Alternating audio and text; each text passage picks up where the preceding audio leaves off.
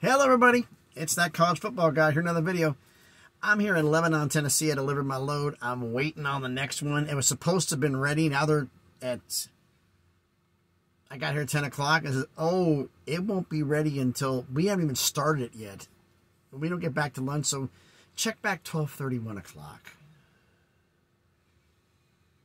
Oh my God, and it's 12:12 right now as I'm recording this. So, I've been doing paperwork and whatnot, so I'm going to get a video in here with a little bit of time left because I got to wait a little more anyway.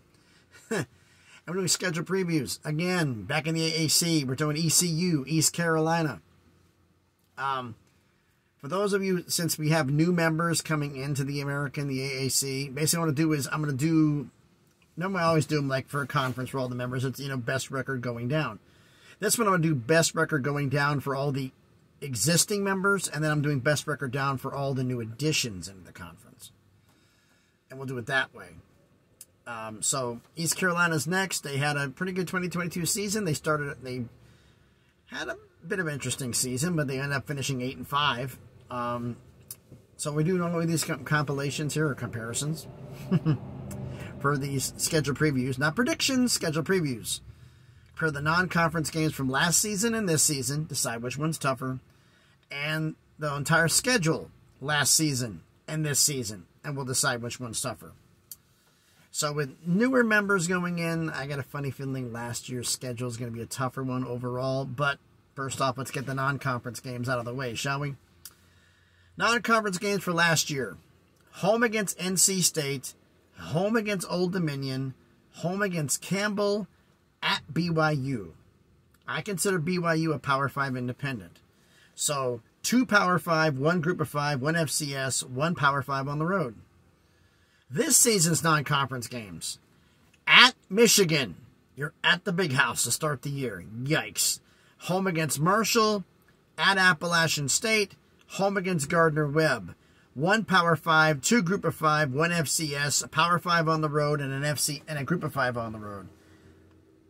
I got to say last season's is tougher because most people don't consider BYU a Power 5 independent. I'm like, okay, let's see. They were playing 5 to 6, 7 Power 5 opponents a year.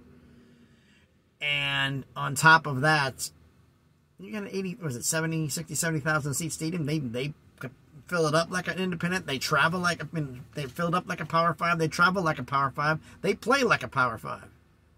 So they should be. And now officially this coming season, July 1st, they will be. Now, like I said, I think last year's non-conference games were tougher than this year's. But let's get into the entire schedule from last season. Start the season opener, home against NC State. You lost 21-20. Home against Old Dominion, won 39-21. Home against Campbell, won 49-10. Started off conference play at home, 4 straight home games against Navy, and you lost 23-20 in double overtime. They went on the road at USF, won 48-28. On the road at Tulane, lost 29-9, I believe. Then the interesting game, come back, home against Memphis. Won 47-45 in 4 overtimes. Whew. Home against UCF, won 34-13. And then at BYU, won 27-24. East Carolina traveled west on the road to Provo and won. That's an accomplishment. Then they get their bye week. 9 games before the bye. Sheesh. 3 after. At Cincinnati, lost 27-25 out the bye. Home against Houston, lost 42-3. And then at Temple, won 49-46. So they go into a bowl game. They go to the Birmingham Bowl against Coastal Carolina from the Sun Belt and win 53-29. Okay, so let's look at this now. Let's look at the schedule now from this season. They started the season and on the road at the Big House at Michigan, home against Marshall, at Appalachian State, home against Gardner-Webb, start off conference play at former Conference USA member and current new member at Rice. Then they get the bye. So instead of having 9 before the bye last year, it's only 5 this year. So that's going to make it a little bit more interesting.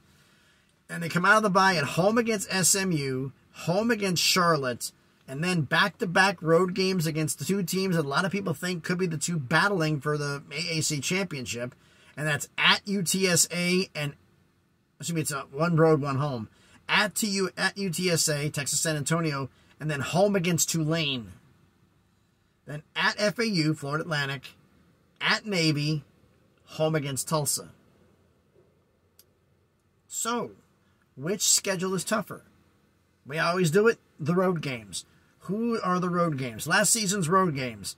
At USF, at Tulane, at BYU, at Cincinnati, at Temple. You got Tulane on the road, BYU Power 5 on the road. USF did not do well last year at all. Cincinnati was a great team. Temple did not do good well so either. This season, at Michigan, at Appalachian State, at UTSA, at FAU, at Navy.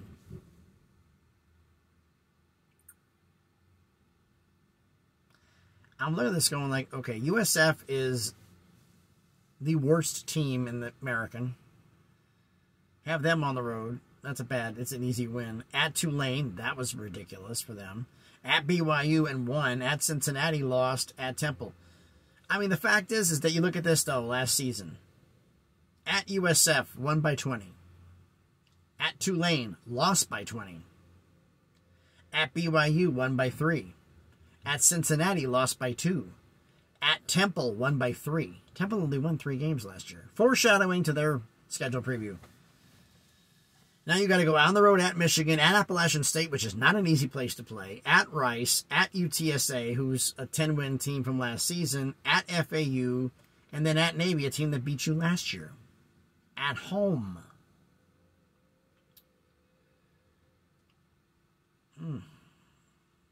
Could this season actually be tougher? But with BYU, you're basically swapping out Power 5 BYU for Michigan. I'm going to say, you know what?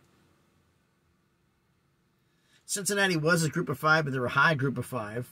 Temple was a bad team. BYU was a Power 5, and they beat them. Tulane's a good team, lost to them. USF was horrible. Now, Michigan, phenomenal team. App State can be a decent threat. Rice went to a bowl game last year, folks. At UTSA, at Florida Atlantic, at Navy.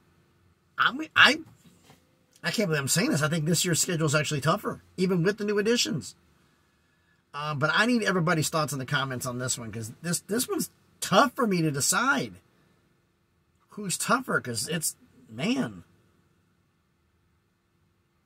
I mean, the non-conference with 2 Power 5s last year was easy. That's last year's schedule.